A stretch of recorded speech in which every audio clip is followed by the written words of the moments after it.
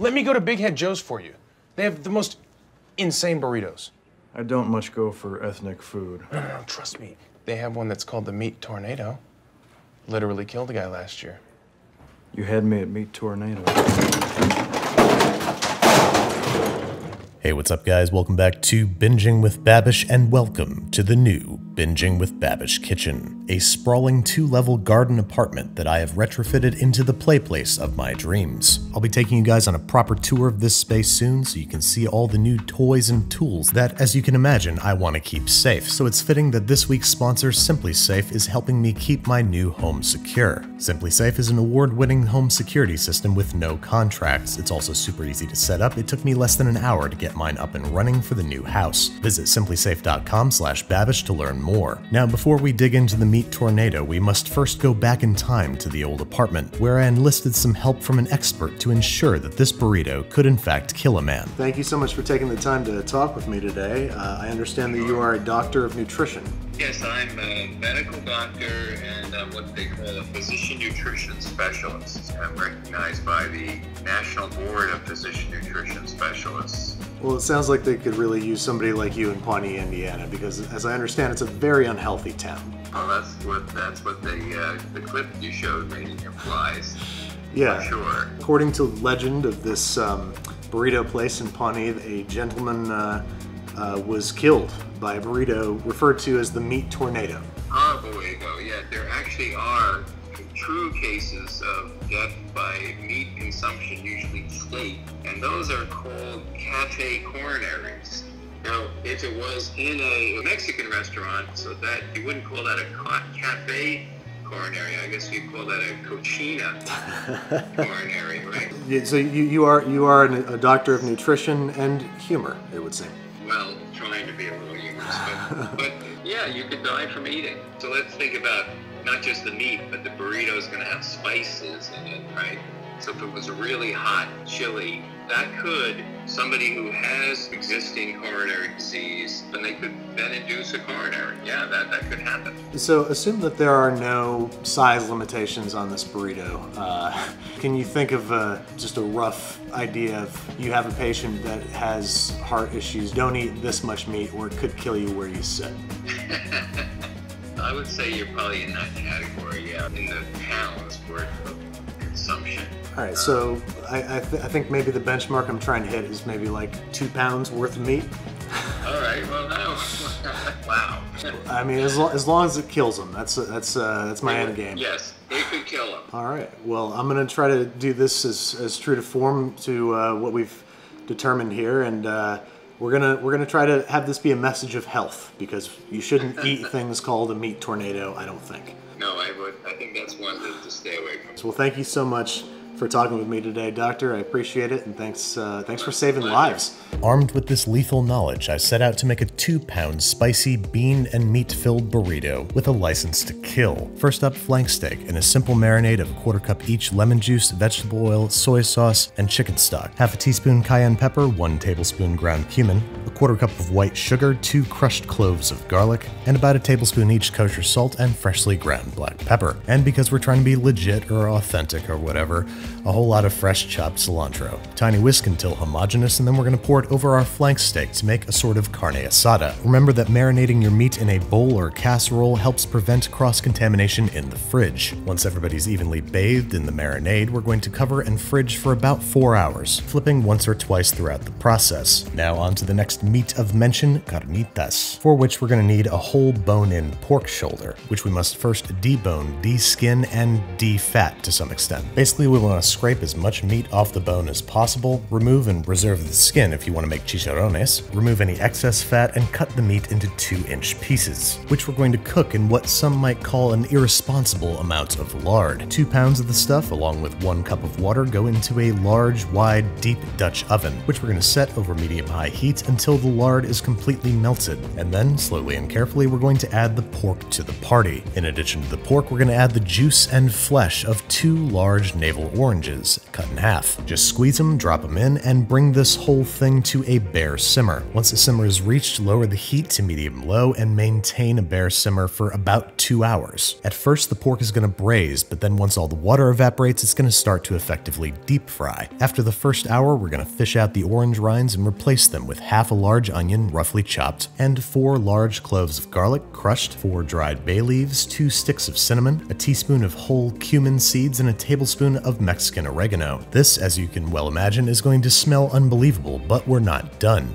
We're also adding a half cup each light Mexican beer and evaporated milk, which at first I thought was kind of odd, but as the pork simmered for an additional hour, it turned out to be awesome. All the milk proteins separated and adhered to the meat and began to brown gorgeously, leaving me with crispy on the outside, juicy on the inside, tender, flavorful carnitas, which I'm going to go ahead and fridge until we're ready to use because they're going to reheat beautifully right back in the oil. Next up, our chicken representative at the table is going to be tinga de pollo, a simple braised, spicy, saucy, shredded chicken, which we're going to make as juicy as possible by searing skin-on, bone-in chicken breasts, which is both going to protect the delicate meat, give us some nice flavor in the braise, and give us some nice fond on the bottom of the pot. Once the chicken has some color on both sides, we're setting it aside and dumping in 1 large onion, roughly chopped, and 2 cloves of garlic. We're just sauteing those for a few minutes, letting them pick up some color and letting them pick up all that good stuff on the bottom of the pot. Then we are deglazing with 1 cup of chicken stock, 1 tablespoon of apple cider vinegar, a 14-ounce can of crushed fire-roasted tomatoes, and 1 can of chipotle chilies in adobo sauce. We're also going to add 1 teaspoon each ground cumin and Mexican oregano. Bring the whole affair to a rolling simmer and drop the chicken breasts back in the hot tub, where they're going to braise for about 45 minutes until the chicken is nice and tender and cooked through, and so are the vegetables. Once everybody's nice and happy, we're going to pull the chicken breasts out and use an immersion blender to blend our vegetables and chilies into a smooth but still a little chunky sauce. Then once we've removed the chicken's bones and skin, we're going to shred it using 2 forks and return it and any accumulated juices back to the pan. Season with kosher salt, freshly ground pepper, and simmer for 10 or so minutes just to let those flavors get to know each other. Taste for seasoning, and then it's time to contend with the final fighter in our meat cage match. Our flank steak has finished marinating and is ready for the grill, or in this case, the plancha. Once we've removed some of the excess herbs and garlic so they do not burn, this guy's going to respond especially well to any super hot cooking surface. I'm going with some well lubricated and thoroughly preheated cast iron. Once little wisps of smoke emerge from its surface, we lay down the steak and leave it undisturbed for about 5 minutes, until its first side has been emblazoned with a deep dark brown char. The sugar in the marinade is what helps give this steak its beautiful crust, and it is going to hang out in the oven while we prepare the final element of our burrito, the burrito, for which we're going to need 1 extra large tortilla. Into the bowl of the food processor goes 8.5 ounces of all-purpose flour, a teaspoon of kosher salt, and 2 ounces of refrigerator cold lard. Process together until it resembles coarse crumbs. And then we're going to slowly add 3/4 of a cup of cold water while the machine runs until a rough ball of dough forms,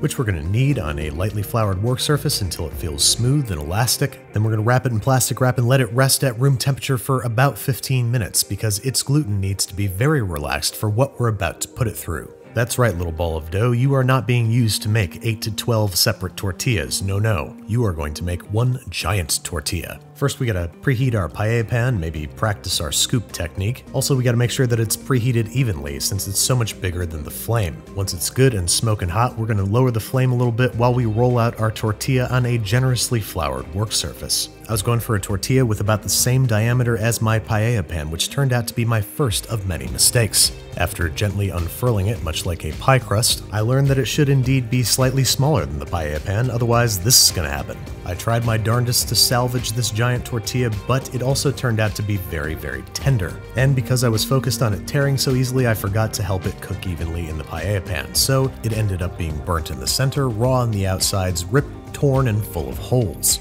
But let me ask you this, Master Wayne.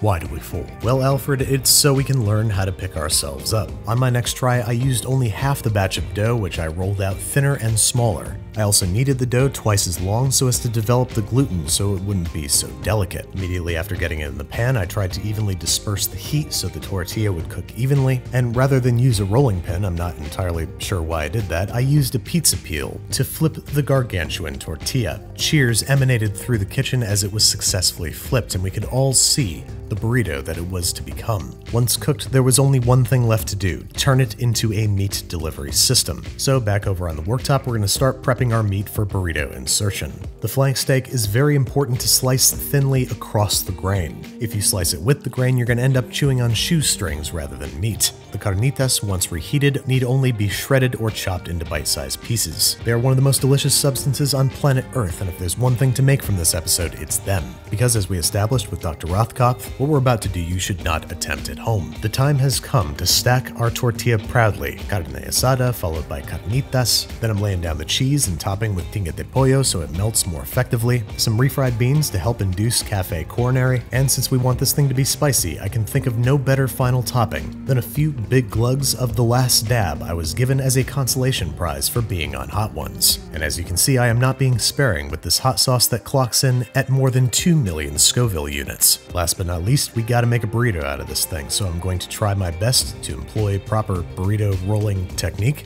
Tuck in the sides, roll it over on itself, tuck in the bottom, carry the 7, and there you have it folks, a slightly sloppy but nonetheless legitimate meat tornado. And I'm sorry you can't see the numbers on the scale, but it clocks in at 1 pound 15.8 ounces. So I'm comfortable with going ahead and calling this a 2-pounder. Before we can dig in, of course, we have to take a look at that cross section. And unfortunately, I got a little excited and cut in too early, so the cheese wasn't fully melted yet, but I was still nothing short of ecstatic to dig in. And I'll tell you something, folks, it was blow your pants off delicious. It was something I would have made a valiant effort to enter into the Clean Plate Club until I remembered it was positively slathered in the Last Dab. Oh no. Oh no. Oh, it's hot. I want another bite. Ah, it's hot. Okay. Oh, okay. Yeah, that could kill a guy. Thanks again to Simply Safe for sponsoring this episode. Like I said before, the setup process is easy and fast. The system is shipped to your house and then you install it yourself. It took me less than an hour. They've got sensors to cover every window, room, and door, plus other extras like temperature sensors and HD cameras. Not only do they look sleek, they work great too. You can choose the pieces that work best for you in your home and pick the monitoring plan you want with no contracts. So thank you Simply Safe for helping me keep my new home safe. Visit simplysafe.com/Babish to learn more. The link is in the video description below.